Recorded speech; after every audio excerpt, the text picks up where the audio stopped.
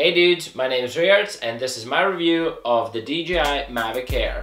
I still believe that this is the perfect drone, and in this video I'll explain why.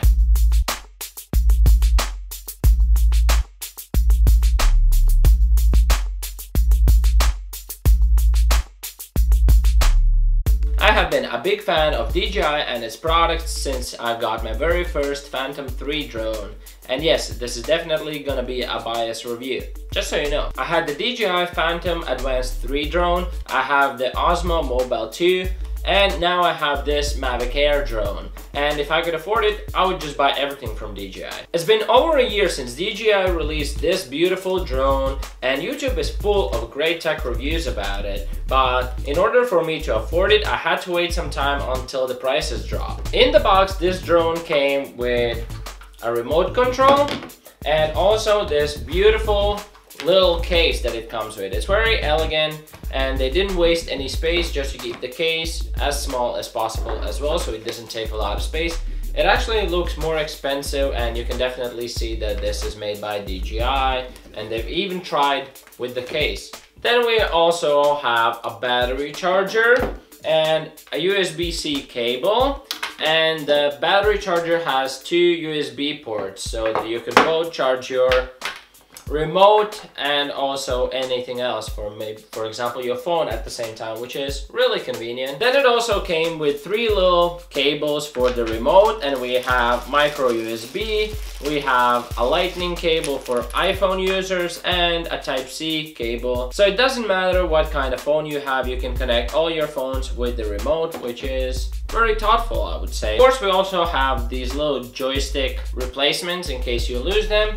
We also had extra propeller blades in case you lose them, but I lost mine already. And for some reason, they also included propeller guards. Mavic Air is a 3-axis gimbal drone with a 4K camera, and it takes steady, beautiful aerial shots. And because of the size and the lightweight, you could actually use it for cinematic handheld shots as well. With the 4K camera, the videos are smooth and beautiful even if you live in a city as boring as Glasgow. It also has a possibility to take 12 megapixel photos, which is, you know, it's okay, it's alright, it's 12 megapixel photos. We've had 12 megapixel photo cameras in our phones since 2015. Not a big deal, but it's enough, probably. There are 8 gigabytes of memory built into this drone, in case you forgot to take your memory card with you, and we've all done that before. 8 gigabytes might not be a lot, but it's definitely enough just for emergency situations. It has 3-dimensional environment sensors built in, which basically senses how close or far objects are.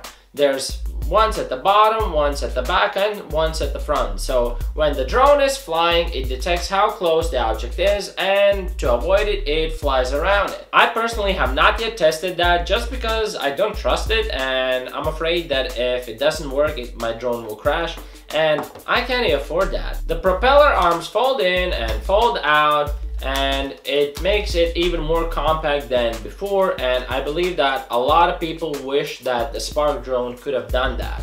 But now we have this one. The only thing is, when you're opening the arms, if you're not used to it or you don't use it for a while, you forget which way the arms come out, and then once you figure it out, you kind of feel like you're breaking them. And you can also unfold or fold these landing arms or landing legs just for a safer landing. Then we also have the remote. It looks pretty much the same as rest of the Mavic series remotes. The only thing, this one does not have a screen up here. Very flexible, it can fit small phones and larger phones as well, like mine. And we have the return to home, we have the sports functions, on and off, and camera and shooting modes, and the antennas fold in easily as well. So a great remote, I would say. Then also you can unscrew these little joysticks and put them in these little safe places in here, which I personally don't use just because I'm too lazy, and the remote seems well built enough to just throw it in and it will be fine. Although DJI advertises that you could definitely fly this drone in heavy winds, I would not suggest that. I've tried it, and just because of the lightweight and the size of it, it can be blown away easily if the winds are too strong, or especially if you're flying very high with it. What I'm trying to say is fly high at your own risk. I also love the fact that all the videos I take get straight uploaded to my Google Pixel and my Google Photos, so I can get to editing straight away without even taking the SD card out of it. So, is this drone perfect? Well, there are some things that kind of annoy me. The very first thing is that the SD card is hidden in this tiny slot, and it's really hard to kind of get it in and out, but if you practice enough you can try to get it out. But kind of annoying, but I guess just because of the size of the drone they have to compromise some spaces, which is fine. The second part is that this gimbal protector, once it comes off, it's really hard to put it back on, or at least annoying to put it back on, because this part is always hitting the camera, so you want to be really careful about it. But then I guess I've learned to straighten the gimbal out with my hand first and then try to put it in. But yeah, you don't really want to hit the gimbal just because it seems very fragile and you don't want to move it around. So you want to use a protector, but it's hard to put on, especially if you're in a hurry. But then again, I remember I had the same problem with the Phantom 3 Advanced Gimbal Protector. It was also really plasticky and kind of annoying to put on, but you also want to put it on not to break the gimbal. So that's one of those things I don't know if you can possibly fix. The last thing is, if your drone is folded up already, it's probably in your backpack or something, and you just quickly want to charge it, you can't take the battery out if it's folded up. So you have to unfold all four arms, and after that you can take the battery out and then put it on the charger, which you kind of wish you could just charge it straight from the drone, from the USB cable or something, but that's not an option, so kind of inconvenient. So the overall conclusion, the main reason why I wanted this drone specifically is how small it is.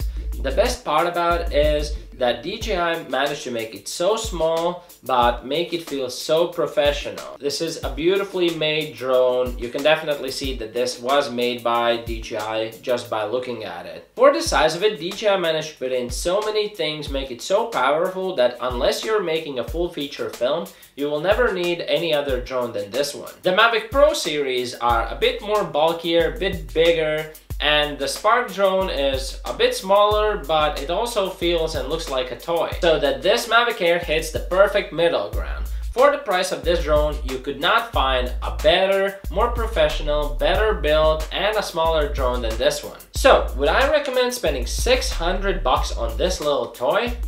Absolutely yes. Best money ever spent. Because of the size and the quality of this drone, it is going to take several years until someone, most probably DJI, will make a better, smaller, and more powerful drone than this. And even when they do, this baby will still put up a great fight, and you most probably won't need to upgrade for about next 10 years. So yes, if you're interested in buying the drone, this definitely is the right choice and you will not regret it. If you have any more questions, leave them in the comment section, and if you're already an owner of this drone, share your thoughts about it. Thank you so much for watching this video. If it was any useful, leave a like, and if you want to see any more of tech videos that I've made, I'll leave a playlist right there. And if you want me to make more videos, you can subscribe, and I'll see you in the next video.